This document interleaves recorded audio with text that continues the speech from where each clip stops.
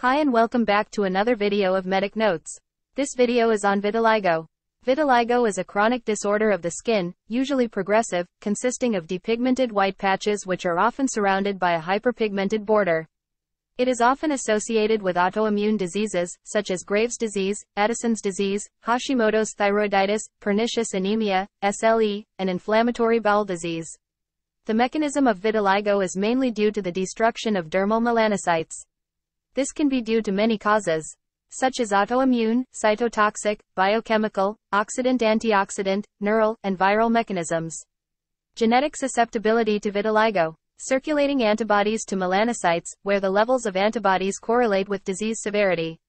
Increased levels of autoreactive cytologic T cells and certain inflammatory cytokines.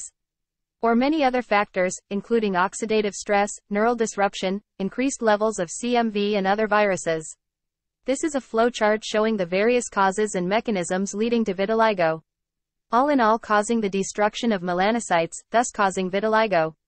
For its sign value, vitiligo is seen in 20% of patients with primary adrenocortical insufficiency, which is also called as Addison's disease. It also clusters with pernicious anemia. That's all for this video. Thank you.